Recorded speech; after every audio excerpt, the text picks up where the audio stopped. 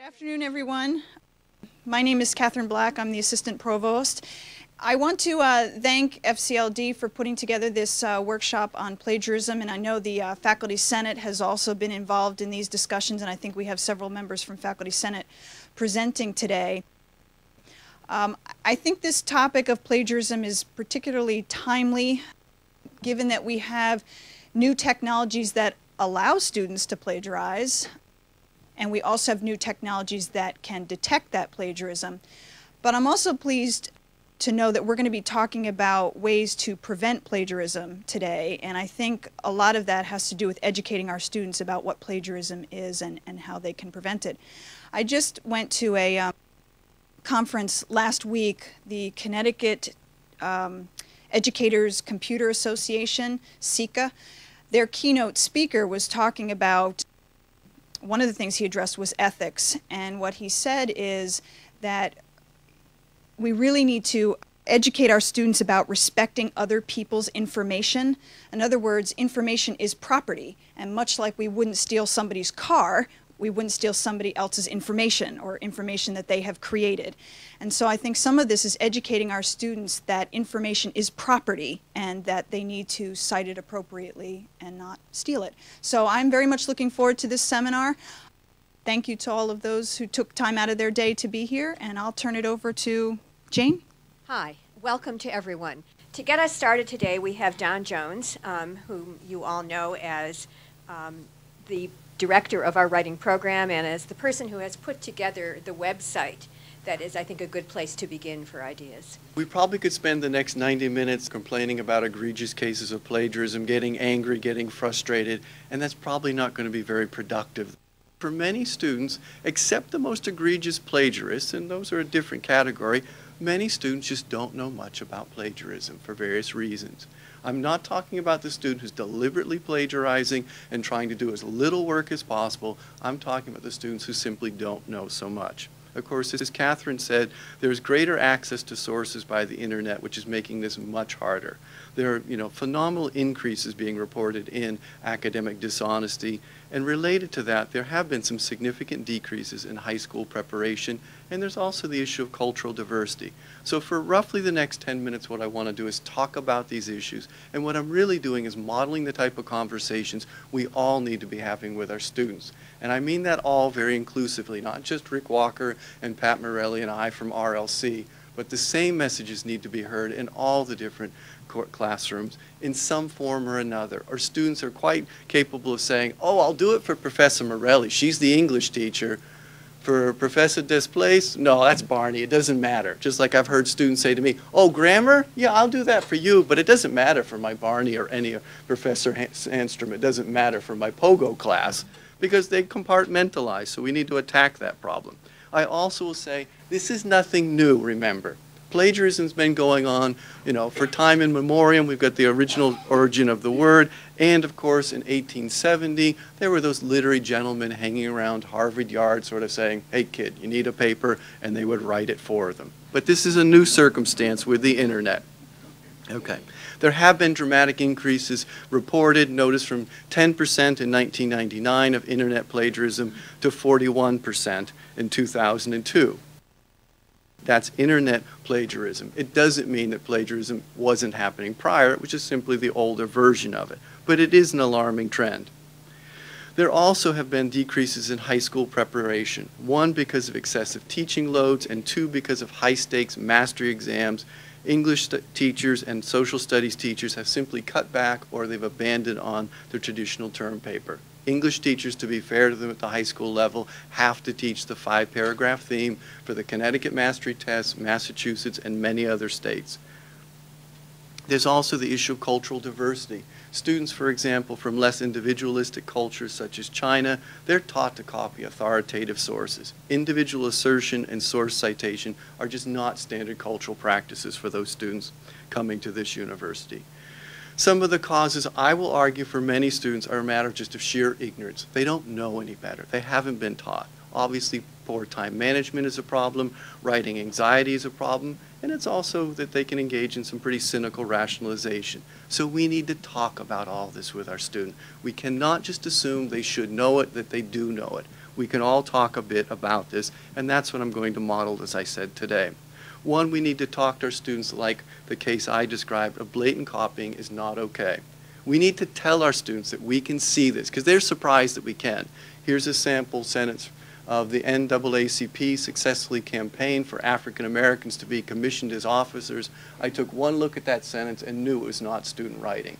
And of course you can do a Google search with that, and there are other ways to do it, and up pops the original source. Students need to be warned away from it. We know how to handle plagiarism. They're shocked that many of them, we can spot it so easily. Of course, it also happens because of accidental plagiarism just by poor note-taking. And here's a sample from an actual student paper. The student began very well. Dismissing a tenured teacher usually requires that the school board hold hearings and there was the proper citation, and then these other sentences continued. In the hearings, the teacher is always considered innocent until proven guilty, just like in a criminal case. The burden of proof rests squarely on the administration. Again, I looked at those second and third sentences and said, this is not student writing. I said, bring your notes in. And of course, the student realized they had simply continued and taken from the source in those latter sentences. It wasn't their own elaboration because they hadn't very effectively recorded source information, page numbers, and I always tell students, put a Q where the quote is, and then put me afterwards where the elaboration is, so that they can separate where the source is and where their own work begins, as this student hasn't done enough. Of course, students also can engage in what's called patchwork plagiarism. They just cut and paste from different sources. Here you see, I won't take you through this completely, but a student source and another student sentence from the same paper, and all they did was lift from one source, lift from another source. It's a desperate kind of plagiarism. It's a little bit more deliberate than that accidental plagiarism caused by poor note-taking. But he didn't have a sense of how to handle it better. So there are, of course, lots of paper mills. The first one has the lovely title of www.schoolsocks.com. And then there's places where you can exchange papers. You put a paper in and you can take one out, like cheathouse.com. This is a teachable moment if you show this to students. Show them the slogan of schoolsucks.com is download your workload. And they begin to get what the site is about. There's number 2855, Models of School Reform. It has 22 citations. It's an 8-page paper. And then there's a strange disclaimer at the end, if you notice. And this disclaimer is, all papers ordered through this site are owned by research associates. Papers are intended for research purposes only. All papers must be cited properly.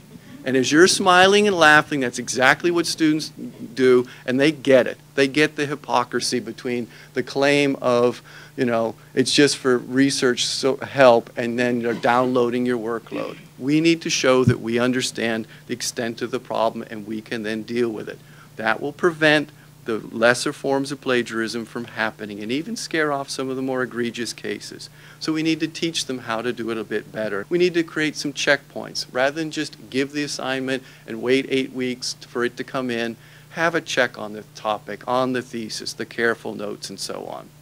We need to talk about the writing process briefly and honor it in the sense that it involves collecting of materials, finding a focus, organizing, drafting, and revising. So have some moments to check the progress of that research paper, anything that's using sources beyond the classroom. And we can practice citation with our students. I know that Harold and everyone else in those content courses, you've got so much you need to do, but if you're assigning some research, I will beg you, take 20 minutes out of class, ask students to bring in their sources and notes, and practice with them briefly how you go from the notes to then paraphrase and quotation. And then you can say, I taught it to you. You need to be doing it properly. We can then teach search strategies to students. Most students do not understand what a sponsored link or a sponsored match is on something like Yahoo. They're paid placements, usually by .com sites or information, that simply it's like cookies at the end of the supermarket aisle. And students need to know that. And they also need help figuring out what are the best, scholarly sources in a discipline. We cannot begin to do that for all the different disciplines in the RLC 111 class. That's something you'll have to do in your own 200 and 300 level courses. We also need to overcome student cynicism that everyone isn't doing it. We should bring up those controversial cases, say of Doris Kearns Goodwin, who of course was embarrassed but maintained her position. Of course, Richard Judd had to step down as the president over at Central, and Jason Blair had his journalistic career just ruined. Talk about this with our students.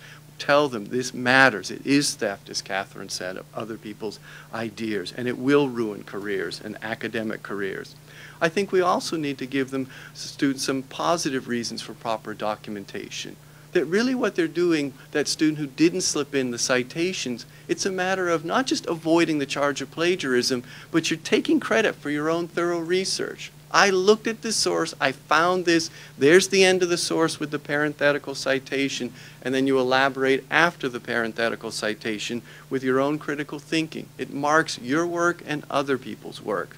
And then you'll be joining the club. You're learning how to talk like academics do, and that's what obviously a part of a university education is about, is joining that discourse community.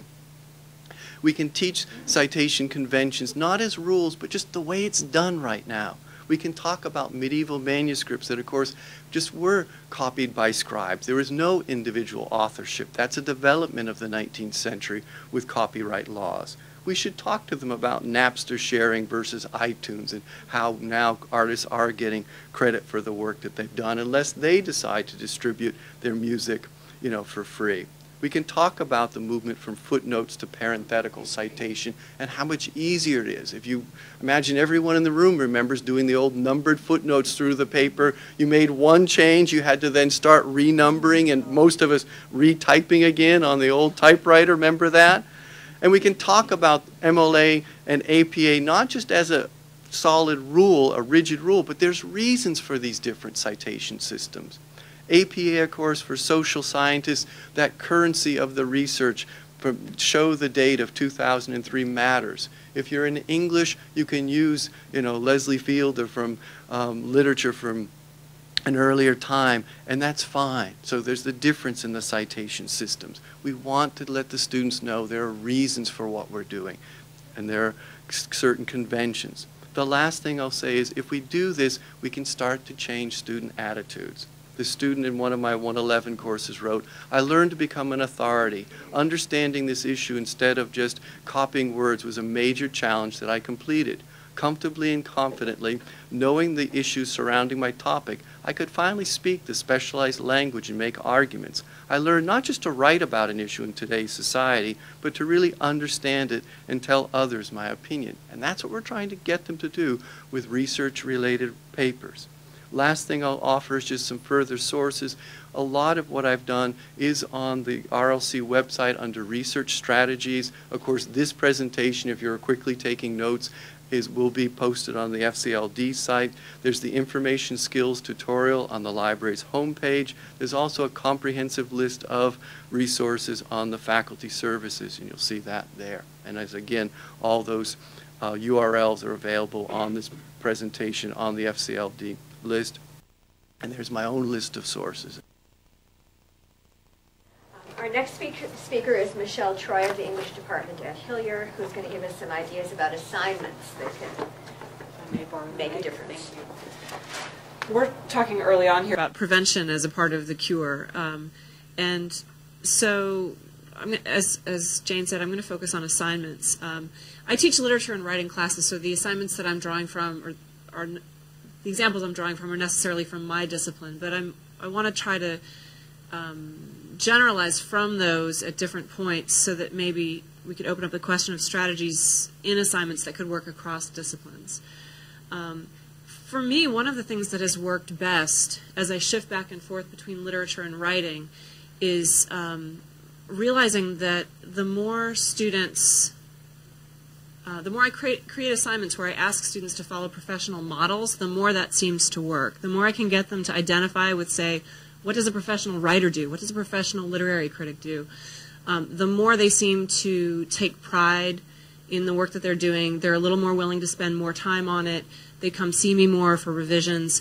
If I send them out and just say, do an interpretation of Great Expectations, I'm going to get, or Frankenstein, I had to finally stop teaching Frankenstein. I was so tired of getting plagiarized papers, and until I can come up with another way another kind of assignment. So in any case, this idea of creating assignments that play off of professional models, just to give you some examples from my composition class, I use printed writing as well as radio essays in my writing classes. And one show that I use quite frequently is This American Life, which is on NPR. Every week there's a new theme, and there are several essays related to that same theme. So one assignment I do is have students gather together and create their own radio show. Each paper is graded individually, but they have to come together and brainstorm an idea for a show.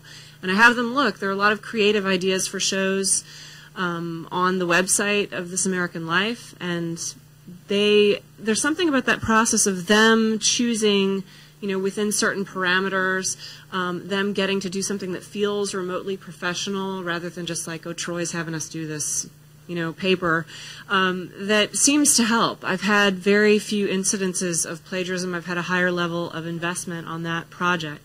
Another example, this past fall, I had them work off of the show This I Believe. Well, there's a question of personal belief at stake. Sure, they can go try to copy that off of someone else's website, but I don't.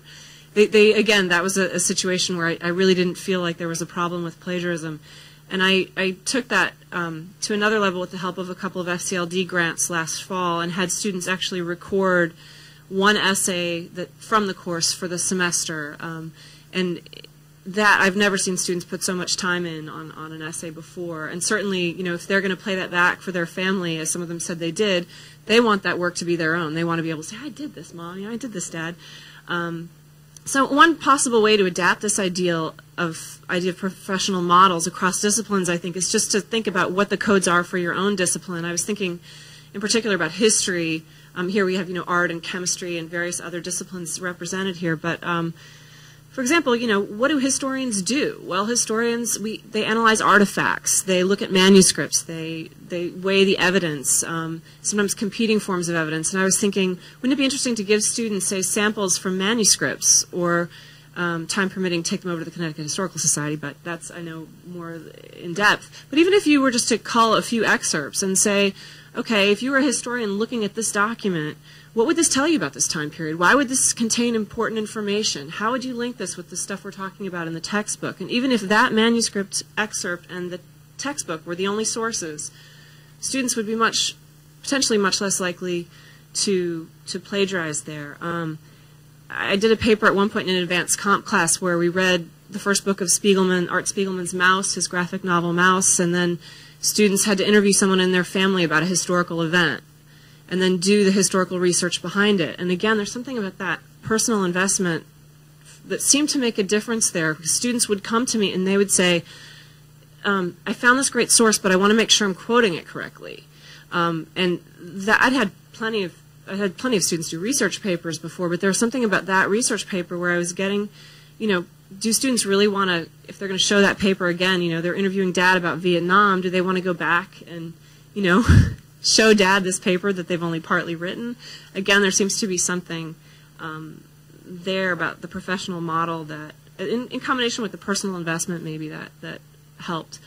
I would say another kind of assignment that I've started to use in my literature classes is from a guy named Sheridan Blau, who's been teaching out at University of California, Davis for years. And he did a great book called The Literature Workshop, and in that he's talking about trying to get students much more engaged in just the reading and interpretation of literature, and to get past that intimidation factor. I tend to get the most plagiarized papers in my literature classes where students, they just don't know where to start. There's a paper he designed called The Interpretation Project that I think could be widely adapted across, say, economics, and other fields, anywhere where, as you were saying, there are these club expert conversations where the experts act a certain way and they do certain things. And what it does is it groups, you put students into groups. They get to choose, you give them a list of, say, 6 texts. In my class, I might give them a Christina Rossetti poem, a Matthew Arnold poem, a chapter from Lewis Carroll. I have 5 or 6 different options. They can choose which one they want to write about. These are not texts we've necessarily covered in class. We may have covered, say, a Matthew Arnold poem or 2, but not that particular one. Students then each write their own paper on that text, come into class, and you let them gather in their group that one class day and just talk about it. They talk about their ideas. They swap ideas within their group. How did they understand? How did you understand that? What did you make of this part? And that's the day the draft is due. You give them another week, and the final version of the paper is due. In the final version, one of their jobs is to quote from someone else's paper in their group. So they use the other students' papers as the expert opinions. They're not going to outside sources necessarily. And I'm finding that for my 200 level classes in Hillier, it's been a really worthwhile sort of experiment, because it also is an assignment that foregrounds that process of borrowing. You know, Catherine, you were talking about this this conference you just went to, where students need to understand ideas as property. And there's nothing like that if, you know, Joe is sitting across from me and he's got, you know, Mary's sitting over there, and I'm using ideas from their paper and I don't cite them. I know that person. That person's in my world. And there's something about that, I think, that has also been somewhat helpful. I think the last kind of example I would give is a paper where there's a real-world component. I've had students go to the Wadsworth Museum or the Josoloff and play art critic, for example, you know, choose for descriptive writing, choose one work that does something for you and sort of, you know, evaluate this work. I did a variation for my literature class. I did Wordsworth at the Wadsworth this time around, with the Romantic paintings coming back. So instead of having students do write me a paper about a Wordsworth poem, or Wordsworth's, you know, what makes Wordsworth a romantic, I had them go choose a painting that they thought Wordsworth would like out of one of these two exhibits, and they had to prove that he would like it by going back to his poetry. One more quick example like that, I did Be Wild in Your World, which I still see the results of. But Oscar Wilde, you know, being a social critic, what from his play, what idea would be relevant today? What issue or idea? How do we know that? What evidence would you offer? What evidence from the play can you show me that shows that Wilde subscribed to a particular kind of idea? So these are just some things. Again, I think that, you know, if you have a philosophy class and you're asking, you know, you could ask students to be reading the paper and evaluate something according to what a philosopher would think of it. So I think there are ways to adapt these. I just want to close up by saying, reiterating what Don said, which is that you can't, I mean, there are students who will plagiarize regardless. And some of these very assignments I've mentioned to you, I've had students plagiarize. And a couple of the one I mentioned by Sheridan Blau, I had one student paraphrase the entire paper of her peer in the group. It's only happened once since I've done the assignment, and I've done it for multiple years now. But, yeah, claiming that she didn't know that that was a problem. She thought they were supposed to use other people's ideas. So, and we had signed an honor code in the class before that, stating, you know, I understand that paraphrase is can be plagiarizing, all these different forms. So there's no real rationale. And the radio show assignment, I had a student, students had decided they were going to do college vices. And I had one student who chose as the vice he was going to write about plagiarism. Well, wouldn't you know, he plagiarized from the promotional website for turnitin.com.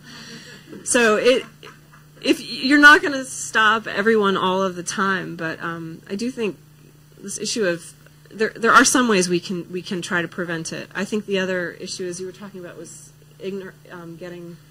educating students about it. And to that end, I can talk about this more in the question and answer if anyone's interested. But Hillier has, through the initiative of Assistant Dean Alderat and Dean Goldenberg and some faculty, designed an academic integrity workshop that is mandatory now for students during orientation. So those students attend the workshop, they sign a sheet saying, I understand plagiarism is X, Y, and Z. It goes in their file, and later on as a professor, if you have any trouble, you go to the student file and you can pull that out and say, you know, well, this says you knew.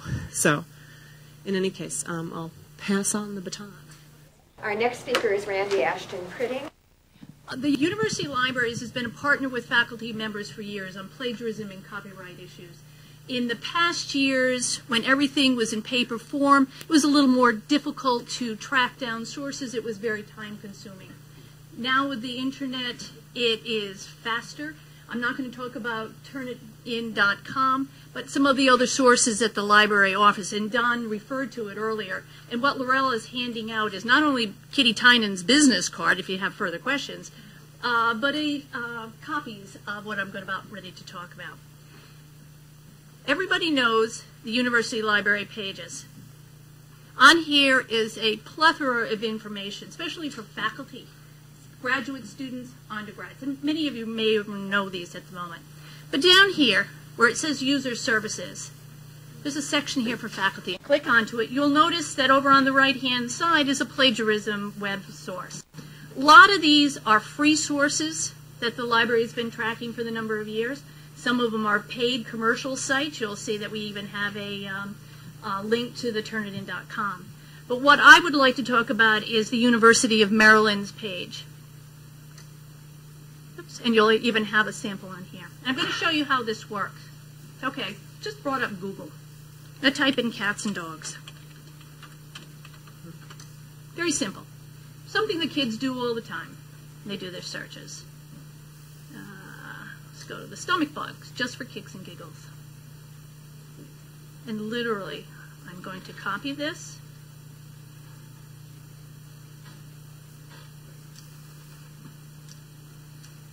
And I'm going to paste it into the University of Maryland's site. Very simple. I did this with a letter that I was writing to my Mortensen board the other day, just to see what would happen. Just my own personal letter. But it was interesting, because Laurel asked me this question. How does it work? Is it like turnitin.com? Do they actually archive the papers? Well, they didn't. I tried it last week. I tried it several times today with the same paper, my same letter, and it did not come in. So from the cats and dog off of Google, up comes possible plagiarisms. And basically, just click onto the results section, up comes the site. So it's telling you there's a problem. And you can do that with any of the sentences here. Very simple. Now, I also tried it earlier with foreign papers. It also matched up with plagiarism or no results. When you go back to the site, this is where it differs from turnitin.com. I clear it. It's gone. It's absolutely gone. There is no archiving. So the legal cases with turnitin.com may not be affected by this particular site. There are other sites on the page for faculty for under plagiarism that also may be able to help. Okay. Thank you. Thank you. So will that only work for something that was on the web? Obviously, it's You not going have to work for the... You have to cut and paste it in. No, Okay. I did my own letter. I've done Okay. another piece that I was working on just to double check. Okay. All right, thank you. Next, we have David Displace, who is from... Aren't you going together? Oh, okay. Sorry. I was told... I have directions here, and they tell me that I'm introducing you both at once. But Narajar Samukadas, did I not brutalize that too much? Well, okay. I did. Okay. Who is the Associate Professor of Management at the Barney School? Narajar, yes. I'm going to be shuffling a few papers, so I'll find myself some space here. I'm here representing the Faculty Senate, as is David Displace. I'm here specifically to talk about the Faculty Senate and some of the initiatives we're taking with regard to plagiarism and academic dishonesty more so. And David Displace is chairing the Student Affairs Committee. I'm chairing the Technology and Computer and Technology Committee for the Senate. And I just thought we'll brief you on some of the initiatives we're undertaking. And David will talk more about the Student Affairs Committee. Online cheating is a huge problem nowadays. I mean, I don't think I have to tell you about the number of articles that are out there talking about how many people are cheating online and all sorts of problems. But the first two speakers, Don and Michelle, really made the point over here that there's lots to be done in terms of prevention that can prevent a lot of these problems. And it's really only the most egregious cases that we have to deal with in terms of trying to catch them. even the others that are not the egregious cases, it may be a question of, if not prevention, it's a question of guiding them because it was a mistake. Somebody did not know what to do. Those are different cases completely. And I picked up an article as I was searching through, guess where? On the internet I searched, and I found an article that was interesting. He says, 4 reasons to be happy about internet plagiarism. And this professor goes on to say that internet plagiarism is really a good thing if you look at it because it's teaching us what we should be doing right. And one of the things he's saying is, he says the institutional rhetorical writing environment, that is the research paper, is challenged by this, and that's a good thing. He says, where in the world do you get people to actually go out and do things like this in the real world?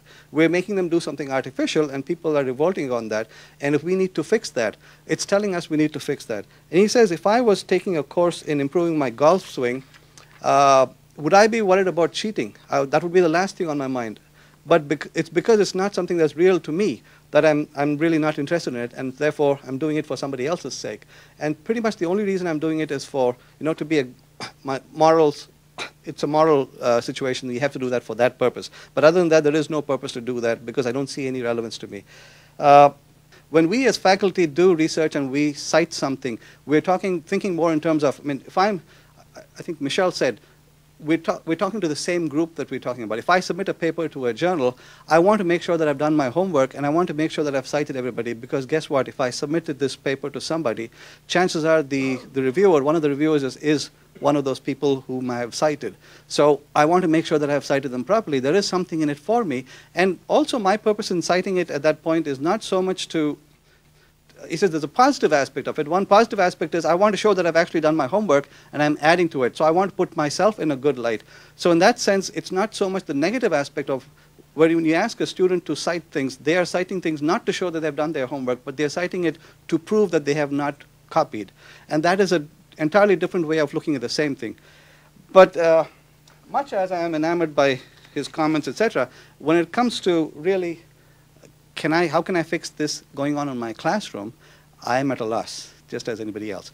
I do try to set some projects where they have to go and catch a real-world company and say, okay, talk about this. And I make sure that you cannot pick from this list of companies that students have gone to in the past 2 years in my class. And that fixes a lot of problems in terms of reports that they write to me.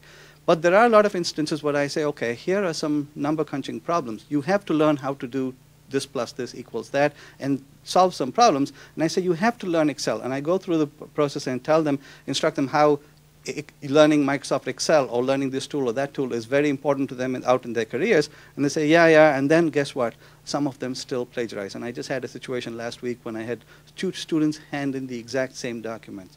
And I look at this and I say, well, we made this on Microsoft Visio. We drew this diagram. And I said, if the same individual drew the 2 diagrams at 2 different points in time, they would not look that alike. But these are some of the things that are going to happen. And also when you're talking about, I'm thinking of a typical Barney student who takes 4 years of classes. 2 of those years they are taking in the Barney school, and very few of those classes they can actually relate to their major or discipline. So most of the courses they're taking over here over the 4 years are some things they cannot really relate to as the end point. So how are we as faculty going to then somehow make this real world to them? That poses a much greater challenge on us. And that is the dilemma. I mean, we can think about restructuring the courses, restructuring the syllabus, restructuring the entire curriculum across the board, but that is only going to fix some of the problems. There are still some people out there who are going to engage in these kinds of behaviors. Coming to the question of what should we do as a university? Are we responsible? And here's an article in the Chronicle of Higher Education. I only have the abstract, but it says, British student says university was negligent for not stopping his plagiarism. And he sued the university. He says, but I always use the internet, cutting and pasting stuff and matching it with my own points, he continued. It's a technique I've used since I started the course. I never dreamt it was a problem. And he's suing the university for not teaching him that was a problem. So from that point of view, we are negligent if we do not teach them. But is it enough if we teach them in an RLC course and do not follow up with the rest of the program all throughout? And I'm not sure if this guy actually won the case, because if he had won the case, I'm sure we would have all known about that. But it certainly makes an interesting point out there. There are a lot of different ways of dealing with plagiarism, and one person over here wrote in the Chronicle of Higher Education, he says, what should I do? Fail the person for the course, fail for that paper or allow the person to remain or give them an opportunity to rewrite the paper. And this basically it gets down to the point of if you let a person off easy and they are one of these egregious types, they don't learn the lesson, they come back and repeat it, and they do it 40 times, and now you have 40 second chances, and nobody knows. So this person came up with an idea, which I'm sure many have talked about, I'm sure David is also going to talk about this, is that we need to have a system in place where if somebody does something, it goes into the record, even if it doesn't affect them and give them an F or some dramatic response, but it is something that should prevent them from doing it again. Here is an article from the Politics and from the Journal of Political Science and Politics, and this was in 2001. We have a couple of professors from the University of Illinois at Urbana-Champaign worried about internet cheating and everything, and they decided to conduct an experiment. They said one professor would go in and just exhort the students not to do cheating, and it's not a good thing, and so on. Another person would actually go and use this, one of the tools that Randy showed, the EVE, what's that? No, on the university's website you had one of the links was EVE something. I forget what it was. Like Turnitin.com, it's one of the. It means it stands for something. It's an acronym for something. I might have that somewhere here. Okay. So they used that one, and they figured out that, guess what? The title of the article is "Actions Do Speak Louder Than Words: Deterring Plagiarism with the Use of Plagiarism Detection Software Works." Okay. So the people that they went and talked to and said, you know, you should not do this, and so on and so forth, it didn't matter to them. They went and did it anyway. And this was not at the University of Hartford. This is at Illinois at Urbana-Champaign. So that's a different breed of students, and even they happily do that. But the class in which they actually were caught and they were told that this thing, there were consequences, they were not penalized. They were penalized very leniently because they were not warned about it. But then the second time around they submitted, and there was a big difference. The first class, there was no difference between the first submission and the second submission. It was just warning. Second class, there was a huge difference. And the only one person who repeated it was the person who wasn't paying attention and didn't realize after so many warnings that they were going to be scrutinized. So scrutiny does work. And so what are some of the things we can do? And Randy did point out many of the cheaper alternatives, such as even simple Google will find things for you, and a lot of the things that are listed on the university library's website, these are things that are available very cheaply.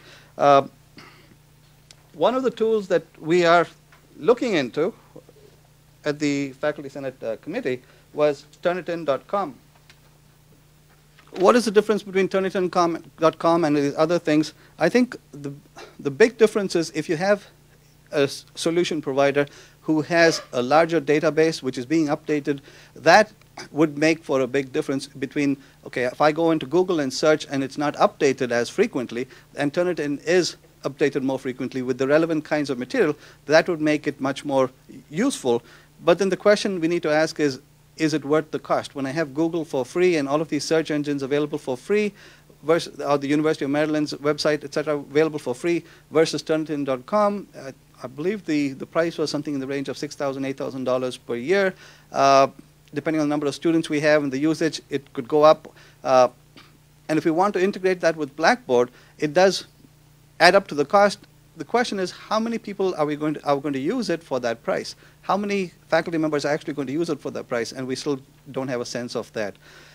Another reason why Turnitin.com may not be, well, it may not be useful because of the price, but it may be useful simply because if it makes it much easier for integrating with Blackboard, let's say I have all my students submit their assignments or their papers via Blackboard, and it is integrated with the university is considering now upgrading to upgrading the version of Blackboard, which would allow integration with Turnitin.com. In that case, it would be a seamless process. The students submit their papers right into Blackboard. It goes into a screen that looks like Turnitin.com. They submit their papers, and the report comes to the instructor. And let me show you what it looks like. Here's what you do. You submit a paper, evaluate the paper, and then you view the report. And this is what the report looks like.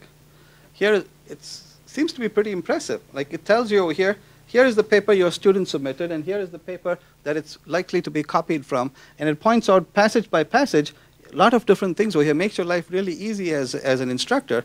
And if this is now so easy for an instructor to use, would it then be used more often by instructors rather than going to Google? Because if Google or the other things are, firstly, it's not very user-friendly. Secondly, what are the chances of me actually catching somebody?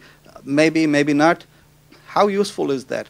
Now, this one really makes your life much easier because the student submitted, there is no upfront work for you. Students submitted on Blackboard just as they would another ordinary paper.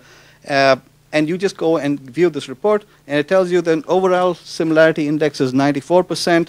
It says, here are the things that match up, and here are the sites. It pretty much tells you exactly where the things came from. Just as Randy was saying, the other search engines would do that. This is just much more user-friendly, and also they update their database. But the downside is the cost, and those are the kinds of things we're looking at. Okay? I guess to follow up on Narendra's discussion, Jared Katricius, who's the chair of the Faculty Senate, came with a great idea of two of the major issues that we have on campus, and one of them being the issue of plagiarism. What is also fairly interesting is, although Narendra pointed out the technology side of it, there's a lot of misunderstanding as to what student affairs and what academic affairs is. And what we're coming up to realize is that actually universities are designed to actually handle academic issues. Student affairs is usually the one who handles all misconducts for the students. However, if you go and see Lee Peters and say, I have a student who's plagiarizing in my class, what does it say? I'm going to be the advocate for the student. I am not going to be the person who actually processes and actually educates and so forth. There's no system on a overall, I'm not talking just the University of Hartford, I'm talking about universities overall have not been designed, okay, to truly deal with, and also in this case is to record, educate, and eventually deal with issues of academic. And the reason is because we operate under a silent kind of design. We're going to see a student. What are the chances you'll be seeing that student again? Except if it's maybe in a major, for example, for the entrepreneurial studies program at the Barney School of Business, I might see some students maybe 2 or 3 times. And that's just a few students, okay? But most of you are going to be seeing students 1 or twice, and that's it. Let's say you have an incident of a plagiarism. What do? You might document it, okay? You put maybe a letter in the file if you take that step. But beyond that, there's no other steps. And just imagine if you actually have a student who transferred from one school to the other. Okay, you don't see the files usually moving from one school to the other. There are some steps taken to actually improve that. So I think and again, all of the panelists have actually, I think, pointed out that plagiarism or the element of cheating or unethical behavior has become a mockery from politics. Okay, everybody's playing the game. Certainly we're seeing it on the advertising of the ads, the playing of the game, the words, is it there? They themselves properly citing in the context. I think they're taking it to a different extreme. I cannot remember one instances that made me laugh because we all, and maybe we're preaching to the choir, to the group of people who are here today, that faculty members complain that students are unethical or they are actually cheating in the classroom or on assignments and so forth. There was a group of graduate students at MIT at a science and a technology conference, a really nationally or internationally well-known conference, who submitted a paper using 4 most cited papers in the field, cut and pasted, submitted it, and got accepted. Okay, and pointed out afterwards, and then designed it as a joke to say, people who were supposedly reviewing people, and the reviewers were supposedly well-known, and nobody caught onto it. Okay. So I think we have to realize, yes, there is a problem. We have to deal, I think, with exactly what Don said, educate, educate, educate. I think half of the problem is if we're going to spend our time thinking that it's an issue of enforcement, one is that it'll be a lost battle, and 2 is that we're missing the point of what our major function is to really work with the students. And I think Narendra pointed out something that's interesting, that what are we doing to follow through? Because if it's a silo mentality, what are we doing at a systems level? A recent study, which is very interesting because a lot of people associate ethics, and again, ethics, not just plagiarism, because it will eventually bleed into that. I think we can make that assumption, that ethics is an issue of business. Okay, a recent study that just came out showed that 57% of MBA students, 5,000 of them at 32 schools in the US and Canada, said that they cheated. And this was reported in the news, made the Business Week. But what was not also emphasized enough was 46% of other non-business degrees reported of actually also engaging in cheating and unethical behaviors in the classroom. We're not talking about, so obviously, yes, obviously there is a difference, and an alarming difference between business and non-business discipline. But I think what we have to point out is that we have a societal issue. A similar study was done in Chicago where 97% of businesses in Chicago, business owners, reported that being ethical is very important for them as well as the interaction with their customers. 37% of high school students in the Chicago area said that was important.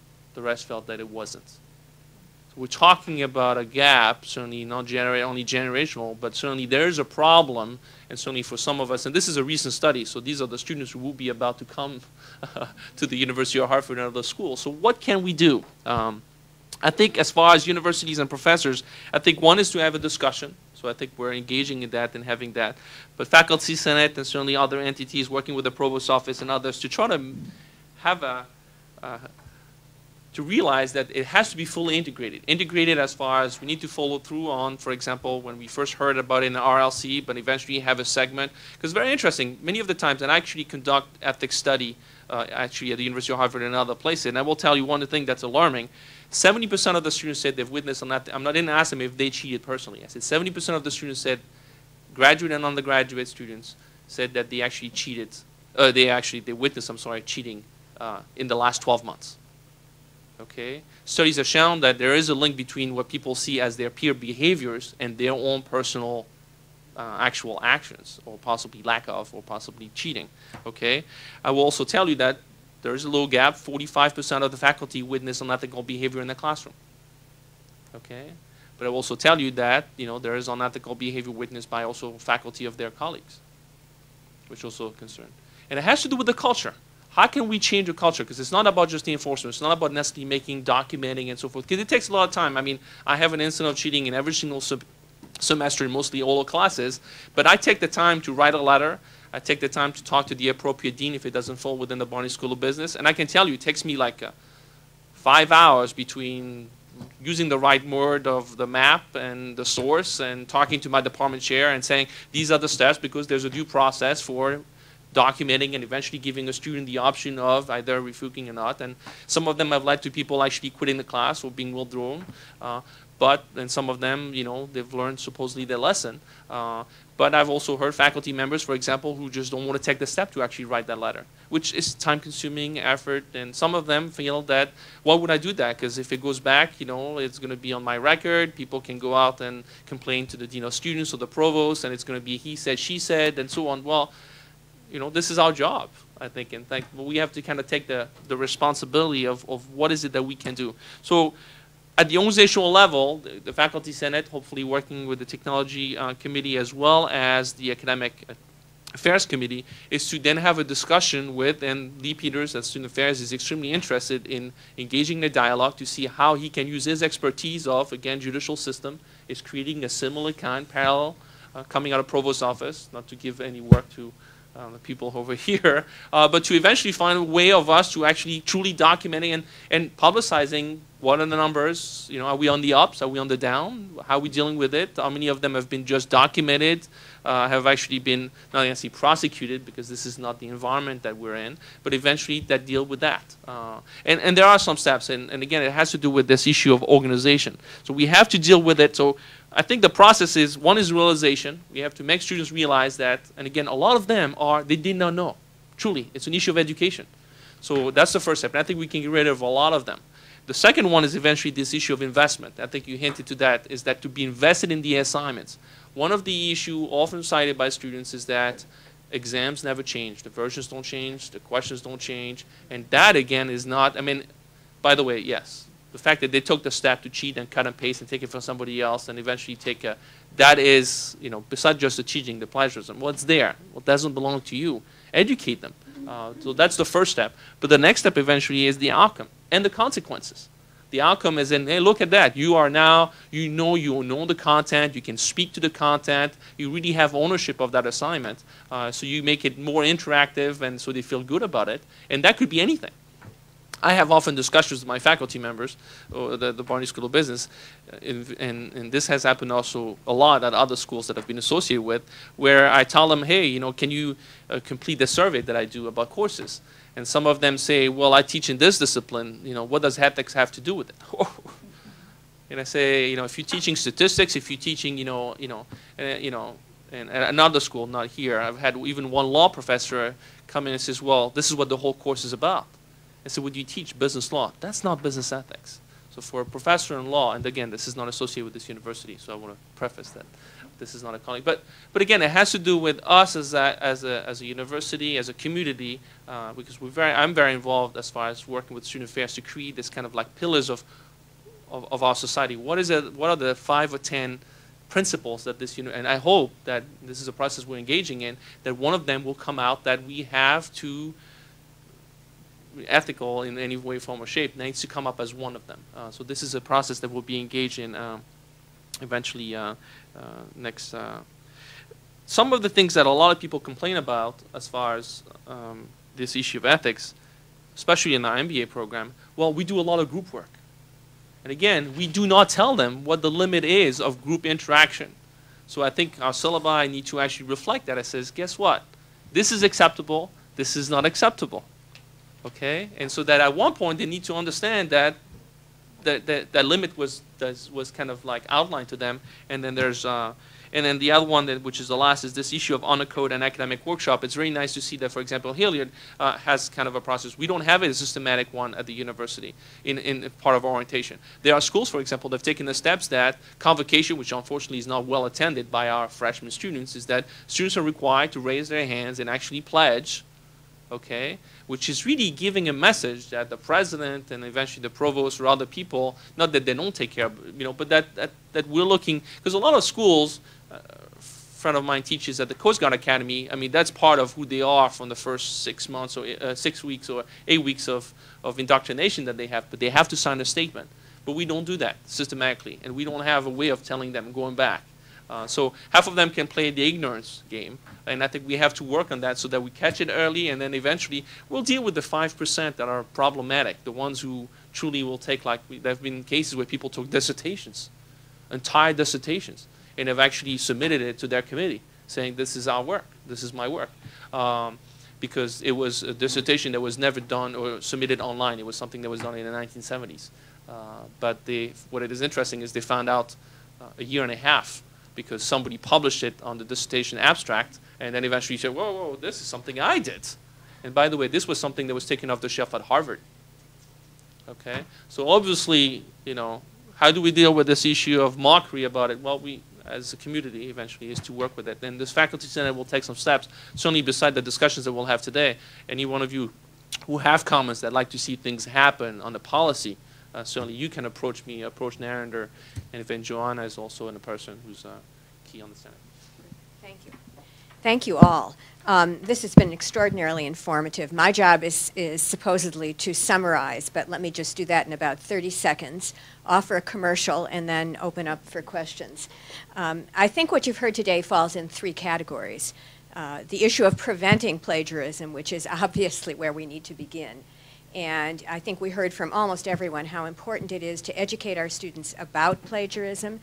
And I think to get them to take themselves seriously as scholars, and to get them to, and for us to be creative in our assignments so that students are doing things that feel real and that feel meaningful, and that where cutting and pasting is simply not an option. I think we also heard that we have far more resources available to find evidence of plagiarism than perhaps many of us knew.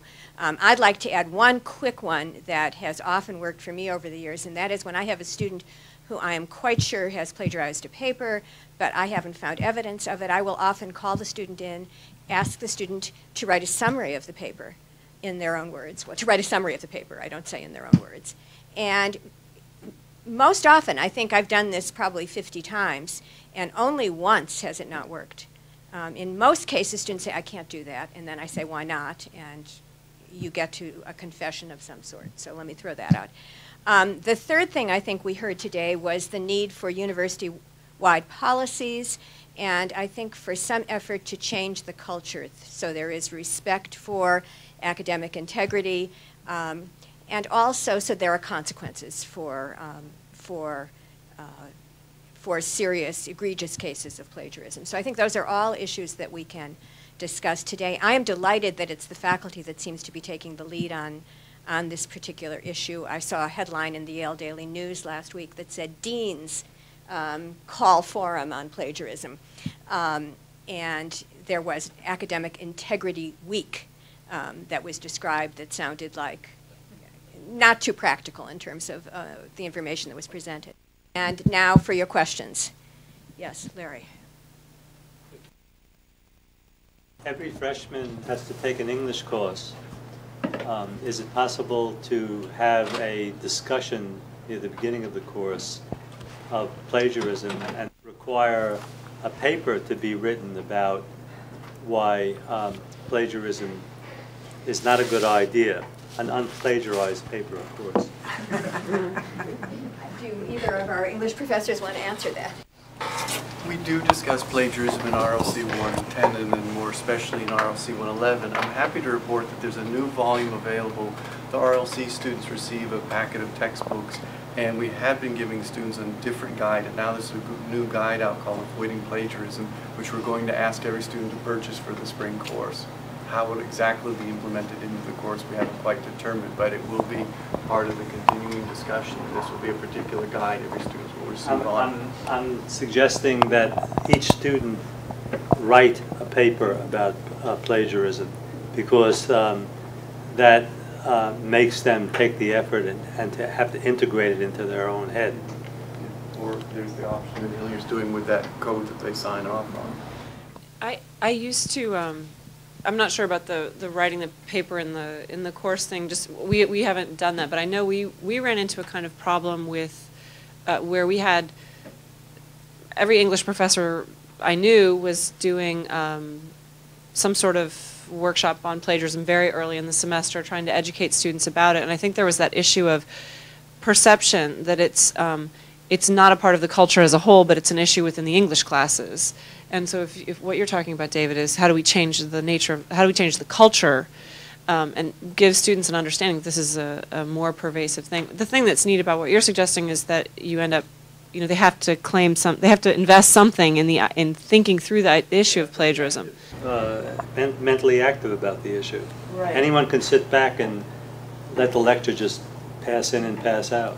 The tricky part is that I think for us, I think in Hillier at least, we're finding it a little more successful to deal with the culture as a whole, and it's a statement, like you were talking about the raising the hand at convocation thing. It's, I think, equally as much of a statement for a school to say, as a mandatory part of our orientation, we're gonna take an hour of time or 45 minutes of time, and you're gonna do this workshop. And I used to just in each individual course that I taught, I would do a little thing on plagiarism, and I would have an honor code that I would have students sign. And I'm finding it a stronger mess. I do some of that anyway. I don't have them sign an honor code in my class, but I'm finding the message seems to me to be stronger, and I'm getting less resistance from students. I have, plagiarism comes up for me also every semester. It's and the students whom I've caught since this orientation workshop was started, I'm getting far fewer arguments from them. It's kind of like this thing, like the second you walked in the door, this is one of the messages we were sending you. So, Yes, Laura. I'd like to speak to that as well, coming from chemistry, because we deal with plagiarism as well, and we deal with plagiarism of data as well as plagiarism of language. And so I don't think that plagiarism can be English can be the perfect fix to it. I think that everybody needs to deal with it. I talk about it in my science majors classes. I talk about it in my non-science majors classes. We talk about it extensively in the lab curriculum and talk about what are types of plagiarism, but we also talk about the fact that using someone else's data without their permission, using your own data and representing it as you collected it this semester, whereas you actually collected it a year earlier, is not ethical. And so you can't just talk about plagiarism in English and say that that's going to fix everything. And so I would be a fan of it needs to be across the curriculum. Laura, just to follow up. You know, I would like to imagine that once every student has this guide in the next academic year, that professors then start to bring it into their own classrooms and say, you know, with the exception of Hillier, maybe we can integrate that as well. The professors, as you're doing that conversation, begin to say, I know you received this in RLC 111, you've been talking about this, and this issue for science directly connects to page whatever, and so we begin to make that institutional message that we care about it, and that the left hand knows what the right hand is doing, because students, you know, who are the egregious ones think, well, I can slip it by, because they don't know what they're doing. And that's what I think David talking about, that sort of systemic solution, is so important. It's not just a matter of individually we do something, but we have to have a better organizational system in place to not only, you know, detect it, but then also penalize the students who are egregious plagiarists. And I'll make one last comment. When Laurel and Ella were so helpful to me preparing that PowerPoint, updating it from a presentation I did last year, one of the student workers over in the office heard about the topic, and she said to me directly, do you know how many students I know who are plagiarizing, and I'm so sick of it? Our best students resent the fact that we're not doing more as an institution, and that's when I think it's very dangerous. Sure. I would like us to also think about this in terms of an entire culture, an ethical culture at the university. I don't think it is a separate issue from the issue of violence on campus. I don't think it's separate from the fact that our students throw trash in the hallways in their dormitories. And even perhaps not separate from the students who are taking courses to get a degree. Just that. Why are they here? Well, what do I need to get my degree? What do I need to get an A from you? What do I need in order? And when we raise, or when I raise a question to them about how would you like to become an educated person, they look at me like, what are you talking about? Why does that matter? I must. And we are, to some extent, giving them the message that this is a task for them to get through. There are steps that they must accomplish. And to be efficient, this happens to be one of the ways that you can efficiently operate in the world. So I am really pleased that we're looking at this, but I think we should not try to say, we want you to be ethical when you write papers, nuts to the rest of your life. It won't make any sense to them if we don't expand the conversation somehow to looking at how we as an institution operate and how we want them to be in the world.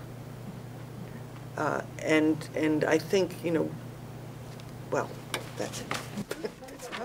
Before we answer that, let's go to Harold and Barbara. First, a quick hallelujah that this has happened. Thank you very much. It's high time.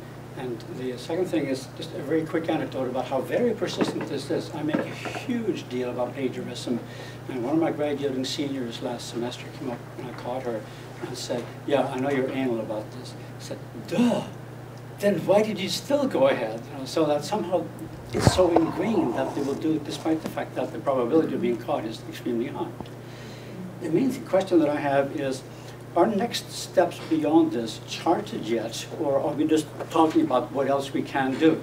Because the idea of a systemic solution, or some institution-wide thing at least, perhaps coordinating with learning from other institutions, is way overdue.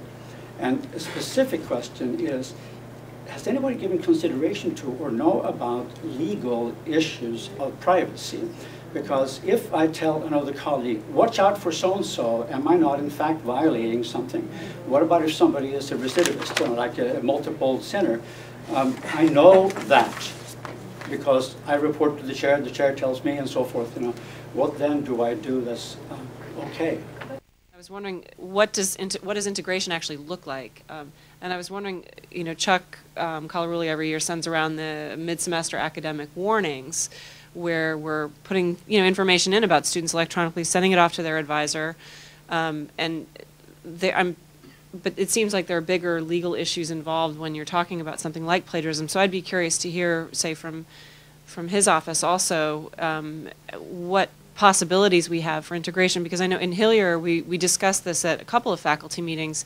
Even this idea of having, I mean, what we've come to is somehow you don't want a database type thing where you can look things up, but certainly documenting it, if there were a way to document it more easily, would that help? Would more people document it? Would more people follow up on it?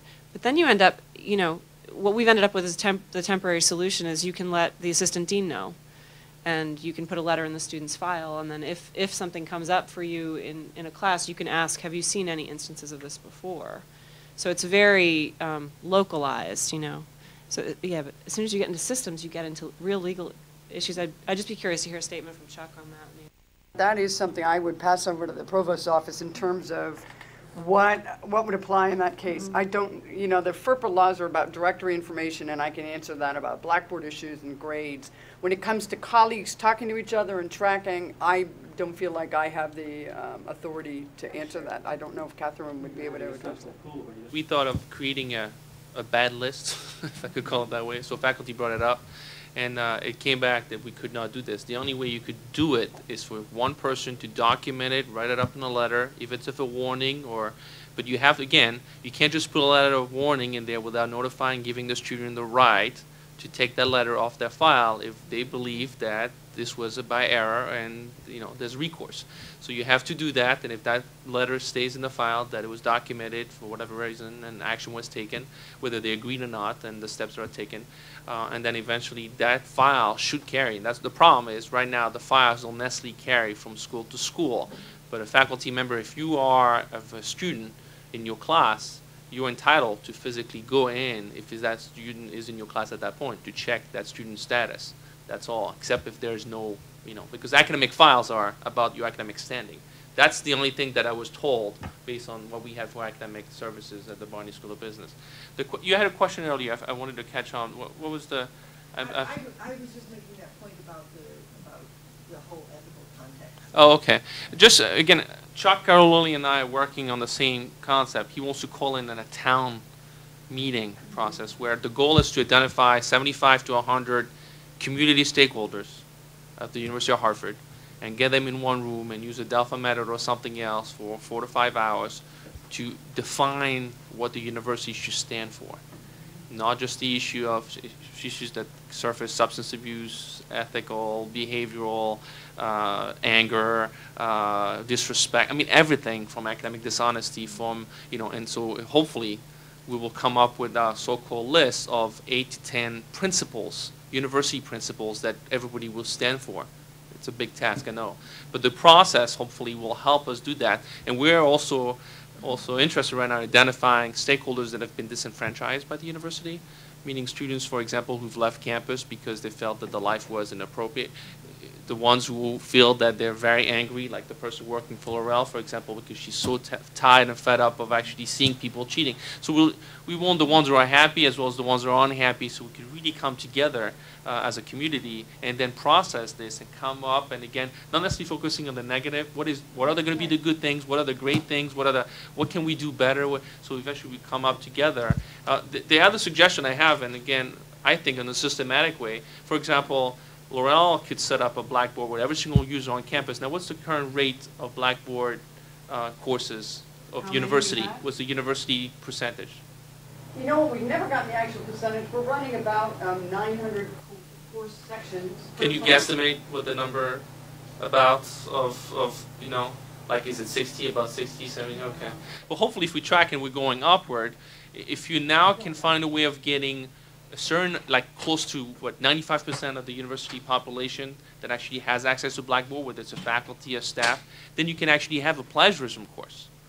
That every single person, graduate, undergraduate, faculty member, and then from there you have definitions and resources, because then every single one of us in our syllabi can actually link it up and it says you must follow the university Blackboard plagiarism standard, and that details out the policy, that details out eventually how we deal with it, also what we define as plagiarism, because of course people could tell you, hey, it's a definition issue, like the president, you know, in regards to sex. But that's, some students have that perception, whether it's right or not. So I think there are ways for us to do things. So Barbara first, okay, just going back a couple of points.